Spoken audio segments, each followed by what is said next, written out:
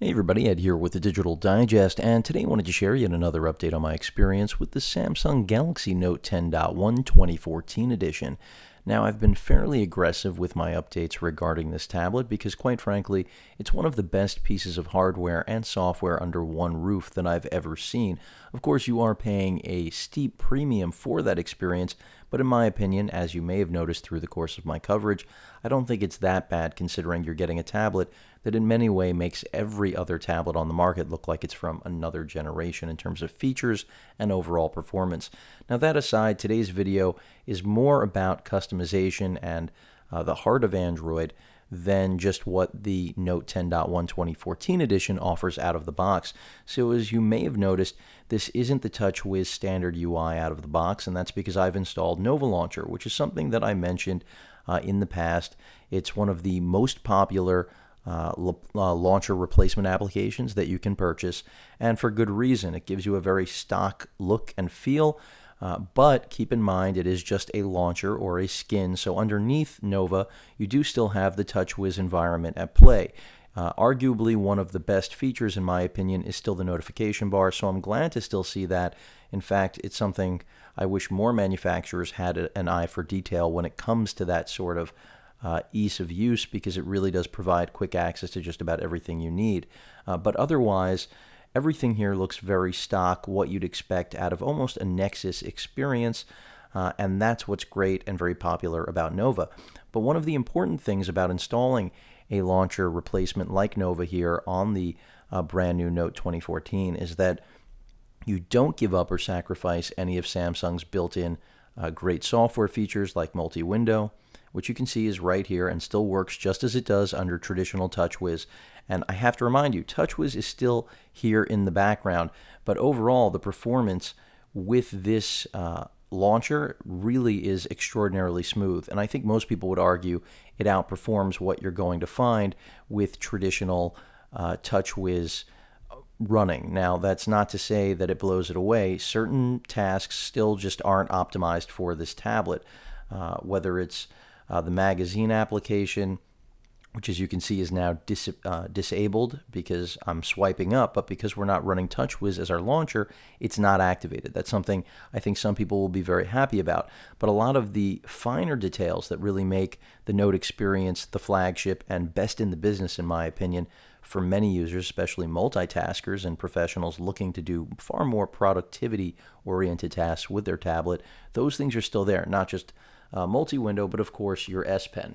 So if I go ahead and take out the S Pen, you can see immediately Air Command is launched. So if you were curious if you had lost Air Command as a result of installing, a launcher replacement, fear not, it's still right there, and we can still use all of the applications just as we did before.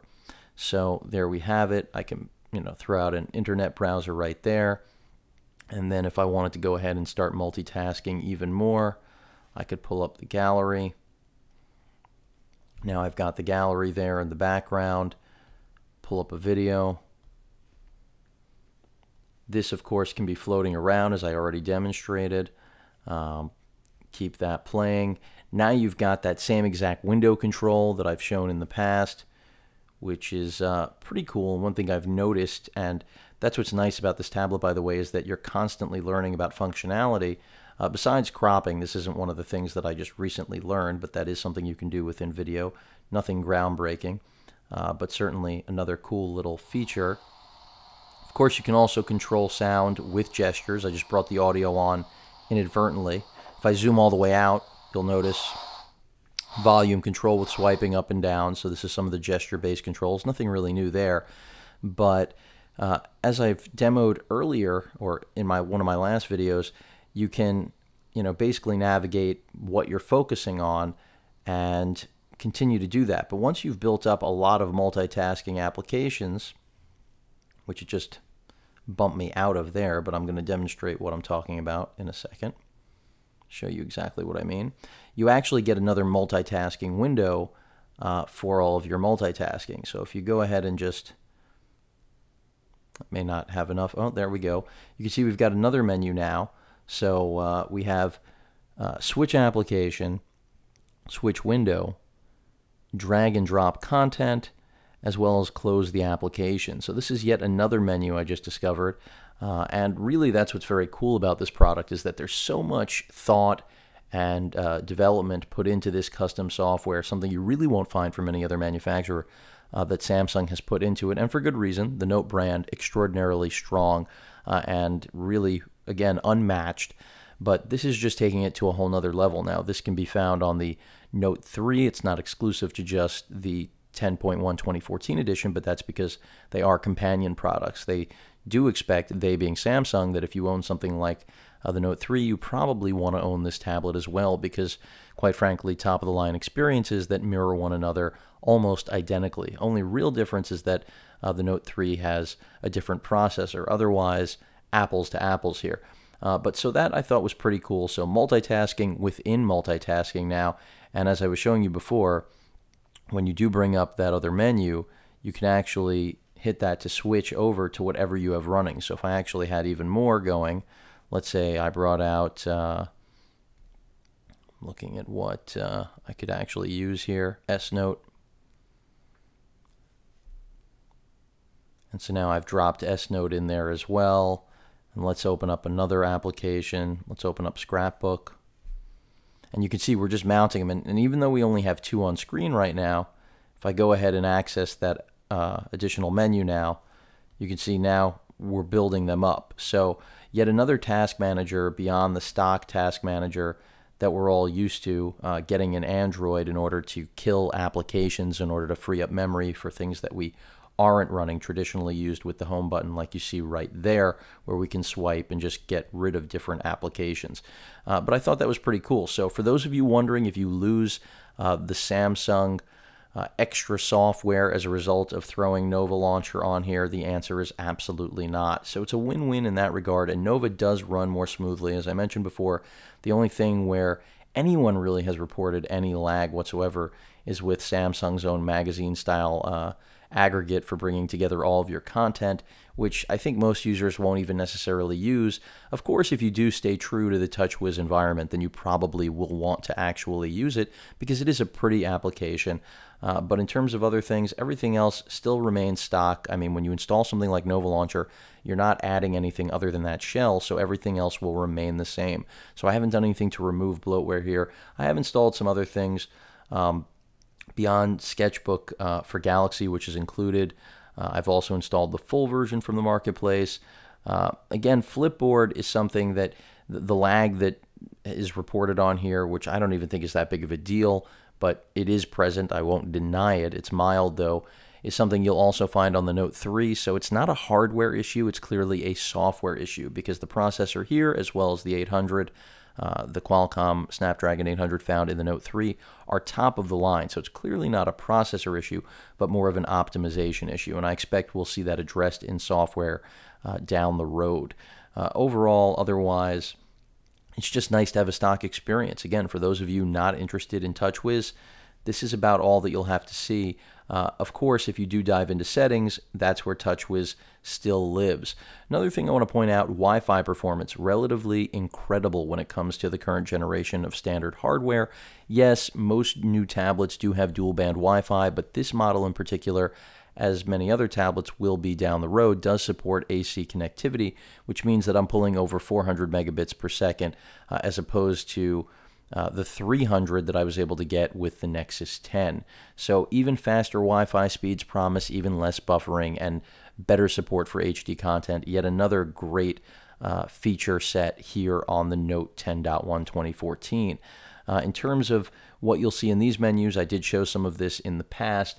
Nothing crazy here. I mean, they did redesign this for this generation of tablet, meaning the 2014 edition of the Note 10. So basically now we have Bluetooth, airplane mode, your data usage, location services, more networks, and nearby services, and screen mirroring.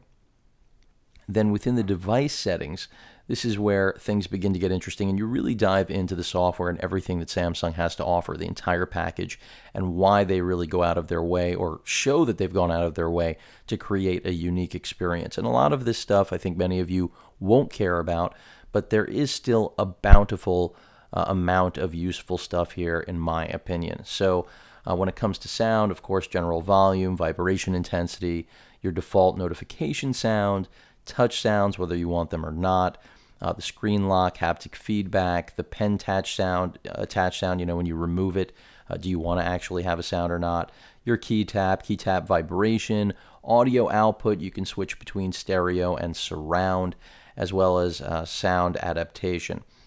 So you can customize it to your environment. So some cool features there. Then within the display, brightness, all the traditional stuff, touch key light duration, your screen timeout, screen mode.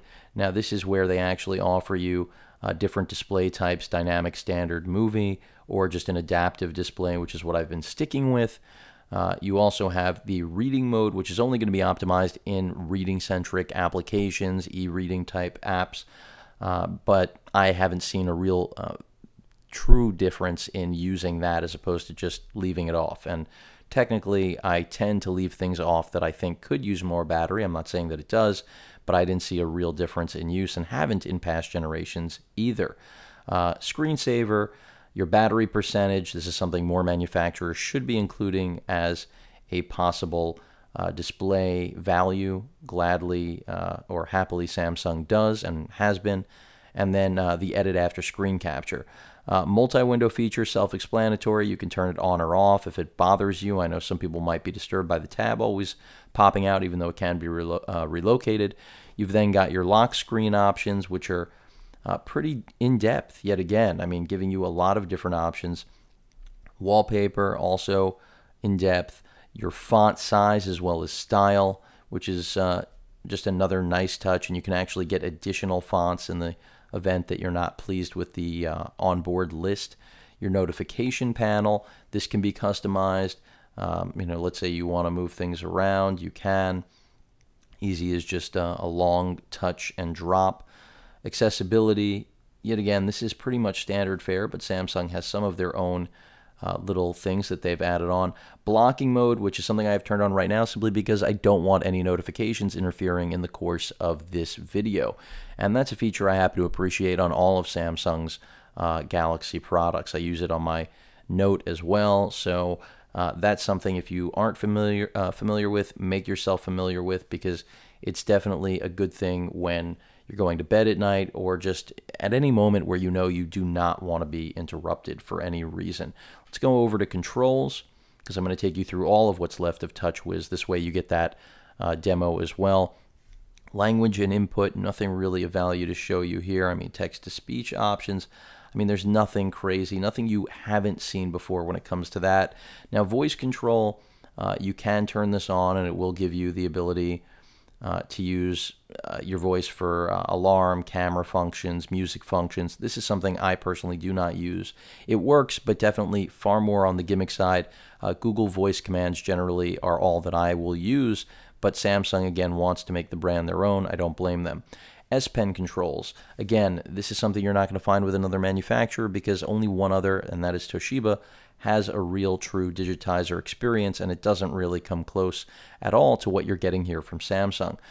So whether you want to turn the pen detection on or off in order to improve battery life, I haven't really played with that yet, can't tell you the effect. Your actual pointer when you're hovering over the screen, direct pen input, your air view, again, the air view is what you're seeing right now. Your air command, which is that pop-up screen that's going to give you all of the options of what you can do with your S Pen actively when it's removed from the slot. Your sound and haptic feedback, pen detachment options, and the actual sound itself, depending on whether or not you want it to make a sound. Then in terms of monitors, motions, this is something, again, I've tried but not really a fan of, and this is literally using tilt and pan in order to navigate as well as zoom on the tablet. Don't really recommend that. Definitely a gimmick, as is the palm motion. That's another thing I'm not a fan of either. I'm sure there are some users out there that use this and find it to be a great feature rather than a gimmick. I'm just not one of them. Lastly, Smart Screen, which sounds really intriguing because it offers Smart Stay, which is found on obviously other Galaxy products, which will detect your eyes gazing at the screen and keep the screen on rather than letting it adhere to whatever limit you've set it on to disable the screen when there is no activity. Smart rotation, another thing, again, using your face in order to determine whether you want to see in landscape or portrait. Smart pause will pause video that you're watching if it detects that your eyes are no longer looking. And then finally, smart scroll, which offers the ability to literally navigate up and down web pages by tracking your eye movement, or really it's your head movement. I find all of these relatively useless. I'll be very clear about that. These are the true gimmicks of this product. If they worked for me, I would tell you, but quite frankly, other than Smart Stay, these others are not anything worth wasting your time on. If they work for you, though, let me know. Maybe there's just something wrong in terms of what I'm doing. But for me, these are the gimmicks that are truly just that. I don't think I left anything out there. One final thing I want to point out, because I only went through controls. On the general side of things, yes, boring, the mundane. This is really what you'd see on every Android tablet, just adhering to the TouchWiz skin. But what is cool, and unfortunately blocked out, are the developer options. And one area that I've heard about people complaining about lag, I want to address, and that can be done in a small tweak in the developer options. Now, stock out of the box, you will not see developer options. Keep that in mind. You will actually need to go into About Device and then scroll, or not scroll, I should say, to the build number. Now, as you notice, when I hit build number, it says developer mode has already been turned on, and that's because I've already done it. But out of the box, developer options will not be there. What you will have to do is actually tap this 7 times, and it will tell you each time you tap it, even though it's not, how many more times you must tap it before you unlock it. Once you've unlocked it, you will then get developer options. And as you can see, it can be turned on or off. And I don't recommend this for everyone because, quite frankly, the more you play around in here, the worse your experience generally could become if you don't know what you're doing. But for today's purpose, what I'm showing you here, it's fairly straightforward, and usually, for the most part, will only benefit those of you who do what I'm showing you. So in here you see we've got a lot of options that many of you may understand, some may not, but the important thing is the actual drawing, because this is where things get intensive.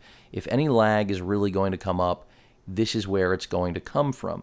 So as you notice, we've got things like window animation scale, transition animation scale, animator duration scale.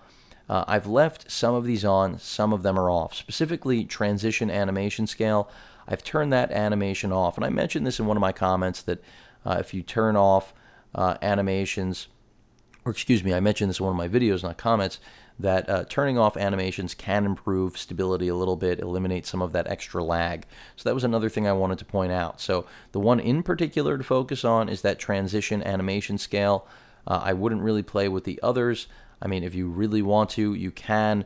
That's if you find lag is really a problem, but overall, so far, I haven't seen an issue with that. Of course, you can then play with forcing the GPU to get involved in rendering, but I don't recommend that either unless you absolutely need to. Again, this is getting more to the technical side, not trying to confuse anyone, but really those animations are those things that many people would deem unnecessary, that are more about the visual than the performance, and they do, in effect, actually take away slightly from your overall performance. So that's why I'm pointing it out. So that's the way you unlock developer options. Again, you want to go into About Device. 7 times you must touch the build number, and then it will unlock your developer options. And this is important. Trust me, down the road, especially if you get the tablet unlocked, you will not be able to live without your developer options. But overall, that pretty much covers everything I wanted to share about the experience with Nova. So far, really liking both TouchWiz and Nova. This is really more a matter of personal preference and what you want to work with. Some people hate TouchWiz. That's why I'm showing Nova right now, because it shows that you can still retain I would say for the most part, basically a true Android experience, with only the at least one nicety, in my opinion, from TouchWiz that I wouldn't cut out if I absolutely was forced to leave one thing there. It would be the notification bar. But otherwise, really like what I'm seeing. This won't be the last update. I've got more in store because every day I'm learning more about what this tablet can do, which you may have noticed from yet another almost 20-minute video here. If you guys have any questions or comments, please feel free to post them. And of course, as usual, please feel free to subscribe. Later.